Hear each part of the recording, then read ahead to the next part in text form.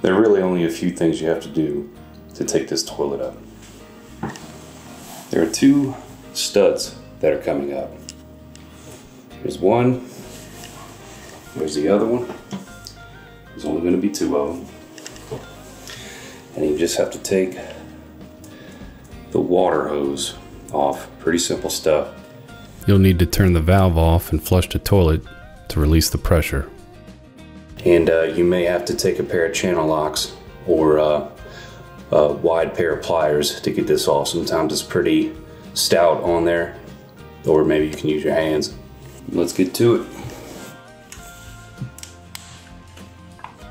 So this is a wing nut. You can generally get these off by hand, but sometimes you may need pliers. If your threads are badly degraded, you may need to cut it off with a fine-tooth metal cutting blade from a Sawzall. So when you take up a toilet, you need to understand that there's still water inside of it. Even if it's not inside the bowl, it's inside of this tube. If you tilt the toilet back, you can guarantee water's getting all over the floor.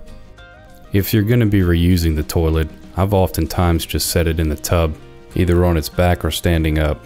So this here is an old steel flange. It's not in the best of shape. What was here was a piece of PVC, flange like this. I had to cut it out with a Sawzall. So I'm going to have to place this brand new one in here because the other one was broke around this. And so when the stud was on there, it could easily move. So if somebody was to sit on the toilet would go back and forth like that. So I'm going to put this in here and attempt to find somewhere to anchor.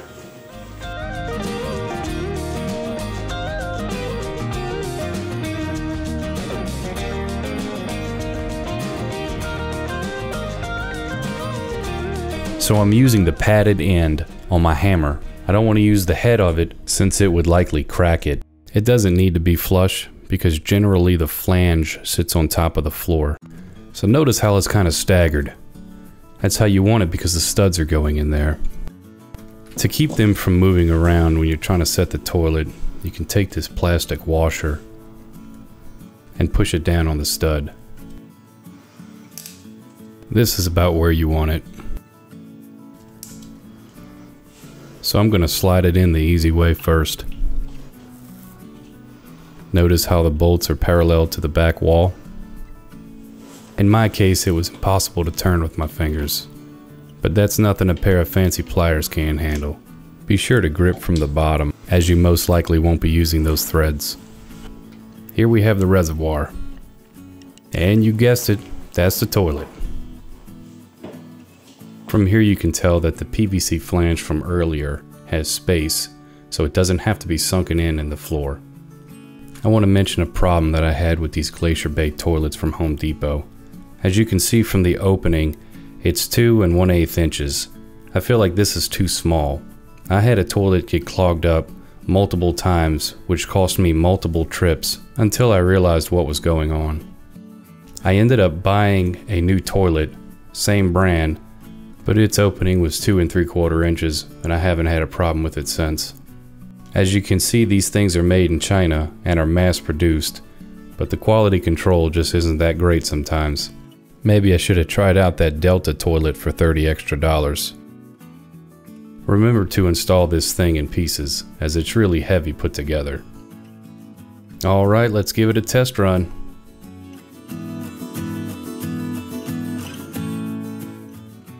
Things are looking good. Now it's time for the wax ring. These things are generally a one-time use, so be careful. Let's make sure it's centered. And go ahead and set it on. Remember, you're going to have to push down on the toilet to flatten out that wax ring. See this gap? Let's get rid of it.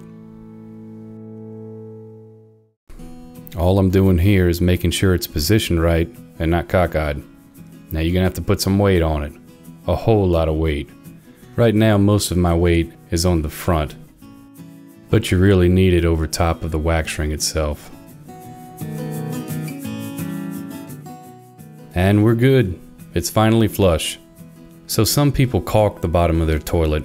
I don't do that, and I wouldn't recommend it.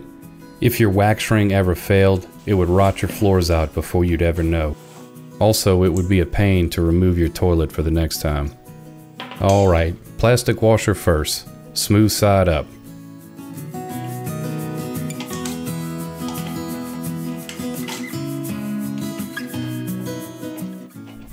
Hand tighten first.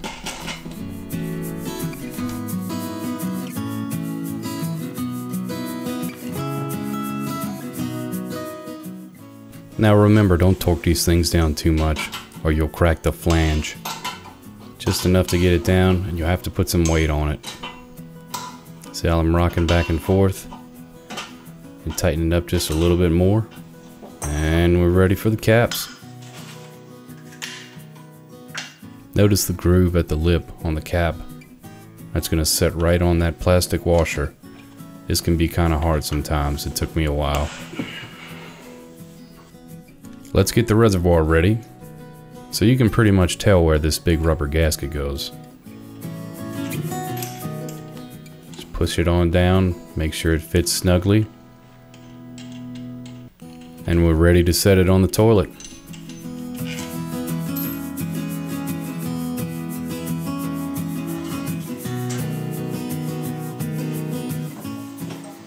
Look how well this is coming together. Aren't you proud? This is going to take 2 hands. Once you get it started, you're going to want to push down on each side to get this reservoir to actually touch the toilet. Right now it's being pushed up by that big gasket. Inevitably, your washer is going to end up doing this. See that big gap? It needs to go long ways.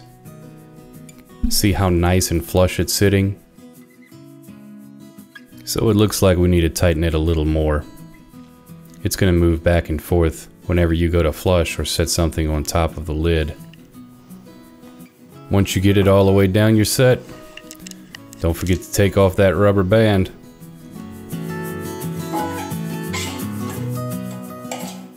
So my intention was to replace the old hose, but due to a lapse of judgment, I got the wrong size.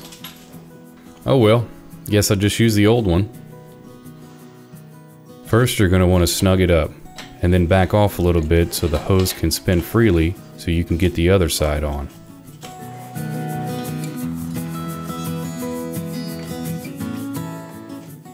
Same thing here, and then you're going to want to tighten it up.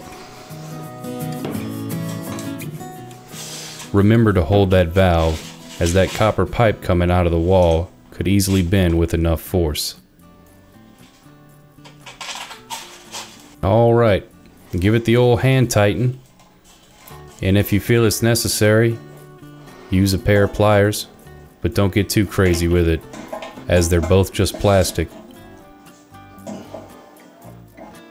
We're almost done. Now let's give it a test.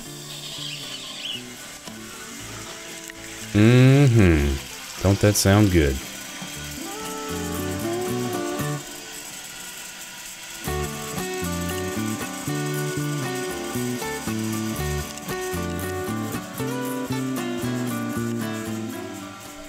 While it's filling up, you can go ahead and check for leaks. Nothing yet.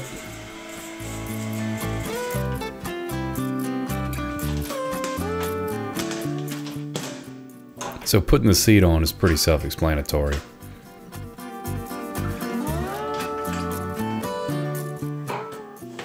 I will say that once you get the bolts snugged up, you're probably going to have to hold the nut with pliers and tighten the bolt down. When working with the reservoir, generally everything comes preset, but if you feel like you're not getting enough flushing power, all you have to do is turn the adjustment rod clockwise, which will fill the reservoir with more water. As the water fills, the float goes up and shuts off the valve. There's also an adjustment on the bottom of the flapper, to which you can adjust how long the flapper stays open. Now you're ready to put the lid on and call it a day. Oh yeah, don't that look good? Don't forget to take a few pictures for the internet. so everyone can know how handy you are. Pretty soon all your friends will call for help with house projects. At least for me, that's when my cell phone stops working. The only thing left to do is give it a nice test run. Oh yes. Enjoy that flushing power. How absolutely beautiful. Now all we need to do is check for leaks. Looking good.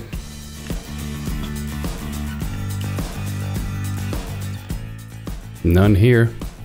What about this? Looking good. Now that's something to be proud of.